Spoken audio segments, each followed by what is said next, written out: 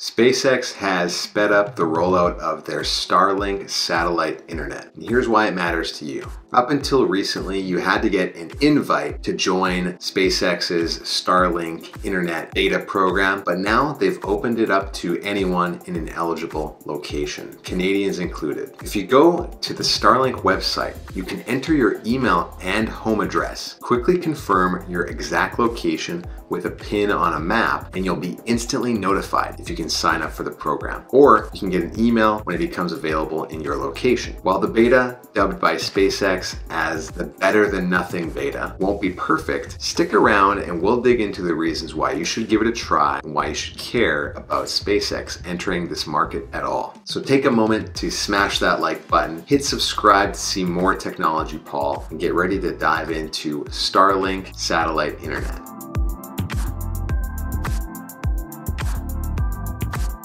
So SpaceX is building a network of satellites for internet access. I feel like I've heard of this concept before. Oh yeah, satellite internet. It's a service that's old as time. Okay, well, as old as the new millennia. Satellite internet has been around since the early 2000s. It only feels older because, by all accounts, it's always been so slow and janky and only marginally better than dial-up. So what's the big deal about a new satellite internet provider? Well, the big deal is it's SpaceX.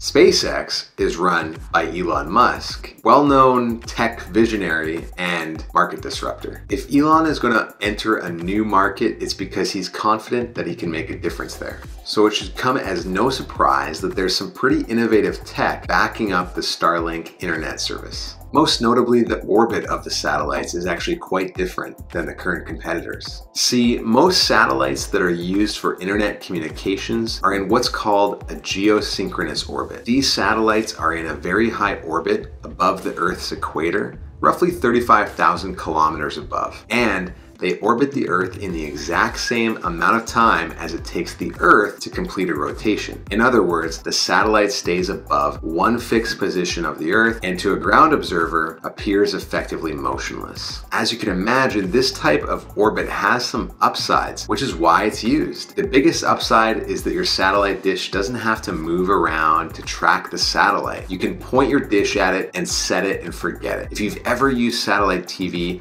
or satellite internet before, you've probably experienced this. It's tricky to get the dish pointed just right, but once you do, your setup is complete. But this orbit results in a major drawback too. It's called high latency, also referred to as a high ping rate. Basically, because of how far away the satellites are, it takes a long time for the signal to get sent back and forth between the ground receiver and orbiting satellites. This matters if you want to do more than check your email. To combat the issue of high latency, SpaceX is developing a network of low Earth orbit, or LEO, satellites. By reducing the amount of distance between the receiver and the satellite, they can get much faster internet speeds, which could allow you to have multiple people using your internet connection at the same time or enjoy online gaming and video calls, activities that you just can't do with traditional high latency satellite internet. Now, to be fair, SpaceX isn't the only company working on implementing this technology, but they've made the most progress and they've got the highest stated ambitions for their services. SpaceX's biggest competition comes from a competitor with similarly deep pockets. Amazon has already gotten approval from the Federal Communication Commission for their Project Kuiper, but unlike SpaceX, they have yet to launch any satellites. Amazon has also focused their communications around offering satellite internet to the US only. It's yet to be determined if they plan on branching out. It seems likely since it's estimated that this will be a $410 billion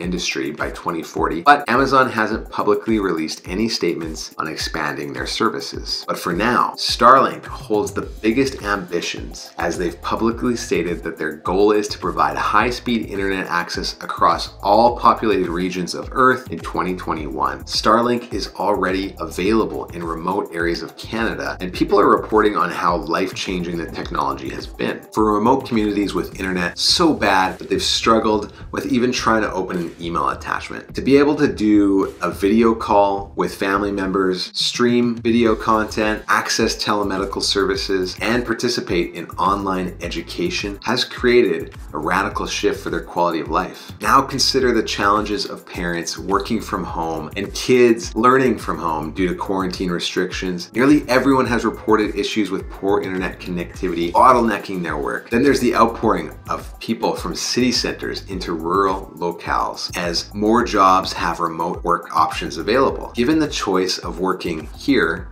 or here, a lot of people will make this choice. Well, Starlink is on track to make that choice completely viable. To accomplish global Starlink coverage and drastically improve the quality of life for billions of people around the world, a mesh network of 12,000 satellites needs to be built. One big critique of the project is that due to their low orbit, these satellites will be visible from Earth, obstructing views of the night sky. As of November 2020, 955 Starlink satellites had been launched. That's only about 7.5% of those 12,000 satellites. So the concern of night sky obstruction is pretty valid. To minimize the visual impact, the satellites are being made as small as possible with an innovative flat panel design and single integrated solar array. With that many satellites, you also don't want them hanging around when their useful lifespan is done. There are actually industry regulations and standards in place to prevent a buildup of space junk. Strange to think about, but it's a real problem, with the higher orbits already being littered with old satellites or space junk, essentially. SpaceX is meeting and exceeding all of those industry regulations and standards. To do this, SpaceX satellites have krypton-powered ion thrusters to avoid collisions and to be able to deorbit over the course of a few months. Even if these thrusters failed, the satellites are designed to burn up in the Earth's atmosphere within 1 to 5 years, helping to keep space clean. In comparison, a higher orbit satellite would require thousands of years to burn up. Like I said, there's some pretty cool tech behind that satellite internet connection that we'll probably be taking for granted in a few years. All of this innovative tech does come at a steep price, even in their better than nothing beta stage. At a current setup price of about $820 Canadian and a service fee of $129 a month, Starlink isn't exactly the cheapest internet service around. But depending on the lifestyle or location you want to live, it may just be the best for you. This technology could have a major influence